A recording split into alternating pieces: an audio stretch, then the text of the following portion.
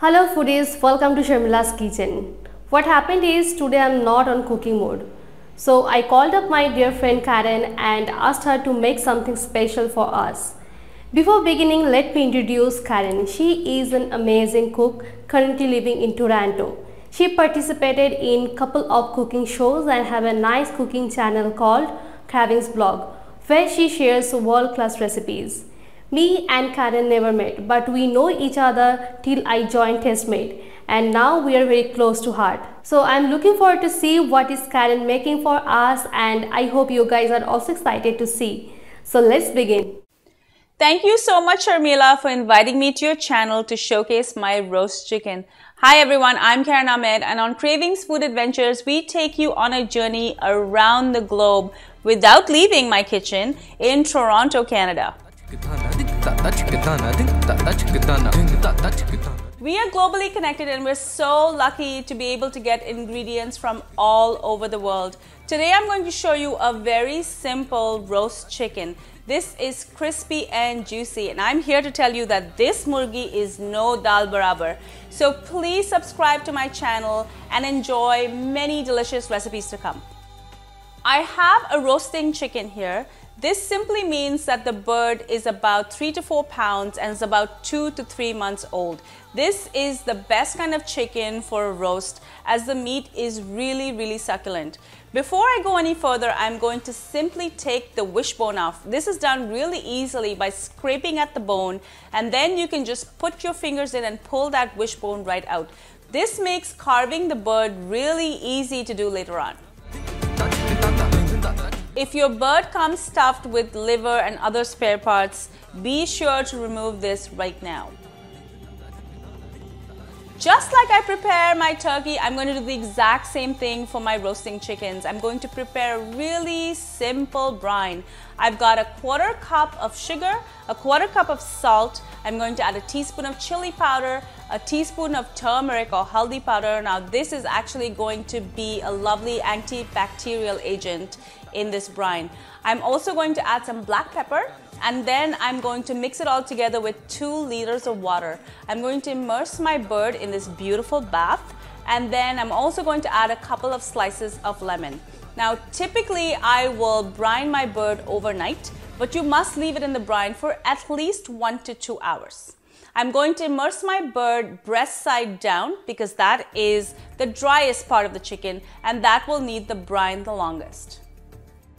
When the chicken has spent enough time in the brine, I'm going to drain it and make sure all the water drips out of the cavity. Reserve the lemons that you put in the brine. I'm going to use that later as a stuffing. And then I'm going to pat my chicken dry really well using paper towels. You want to make sure that your chicken isn't damp at all. If it's damp, it's going to turn into steam in the oven, and it's simply going to steam your chicken and not roast it. One other thing that you really need to pay attention to is to make sure that your chicken is at room temperature. Once it's out of the brine, have it sitting on your countertop for 1 to 2 hours so your chicken comes to room temperature. If you put a cold chicken in the oven, it's going to seize up and it's going to turn really tough. If you have enough time, you can leave your chicken to air dry in the refrigerator. While my bird is coming to room temperature, I'm going to work on the spice butter. I've got a couple of tablespoons of salted butter that has come to room temperature, and I'm going to add a teaspoon of red chili powder, 1 teaspoon of roasted cumin powder. I'm also going to add some crushed black pepper, and I'm just going to mix this together really well. I'm going to take a tablespoon of this and leave it aside. I'm also going to add some coriander that I've cut really fine, about a teaspoon of that, and about 2 teaspoons of roasted garlic that I've crushed. Now I'm using my spiced garlic recipe. I will leave a link to that at the end of this video and also in the description. My bird is now at room temperature and I'm ready to spice it. I'm going to put my fingers underneath the skin and I'm going to try and free it away from the flesh of the bird. I'm going to take my spice butter that has the coriander and the garlic in it, and I'm going to push it in as far as I can go all over the bird on the underside of the skin. I'm going to place the lemon slices that I reserved from the brine into the cavity of the bird, as well as a little bit of coriander. Now this is going to create that beautiful center of flavor that's going to go right through the bird. I'm not going to bother trussing the bird. I don't think it's really necessary, but what I am going to do is I'm going to tie the legs together so when I take it out of the oven, it makes for a beautiful presentation. Then I'm going to take the reserved butter that doesn't have the coriander and garlic, and I'm going to smear the outside of the bird. I've preheated my oven to 350 degrees, but before I put it into the oven, what I like to do is take my bird and put it backside down, that is the breast side facing up, on a really hot skillet with some oil in it. Now this is an optional step. If you prefer, you can take your bird and put it in the oven breast side up straight away. Once I've got a really good sear on the bird, I'm ready to put it in my pre-oiled roasting pan. My oven is already heated at 350 degrees. I'm going to put my bird on my roasting pan and into the oven, and I'm going to leave it there for 20 minutes. Now the reason I've put my bird in by itself in the roasting pan is I want to make sure there's nothing else on that pan that's going to create any kind of steam. My bird needs at least 20 minutes to get nice and crisp.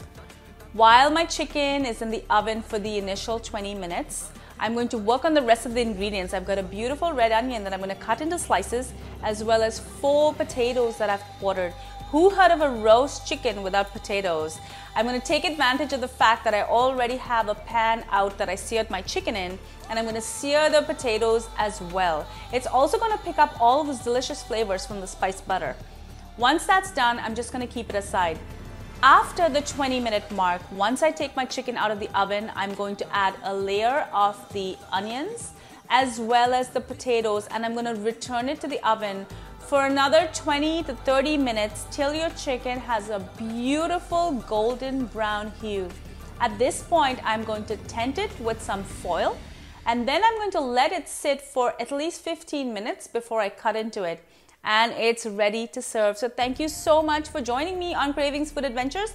I do hope to see you soon. Please do take care. Subscribe to my channel. Leave me a comment below. I would love to hear from you and see you soon. Until then, take care. Bye. Wow, Karen, it was a wonderful recipe. I wish I could join there and enjoy the chicken together. But it's fine, I'll try the recipe here and give you the feedback. And thank you so much to share this wonderful recipe. So guys, you must try this recipe. It's fabulous. Once you try, don't forget to comment, share and subscribe to my channel as well as Karen's channel, Kravingsblog. See you soon with more exciting recipes. Till then, take care.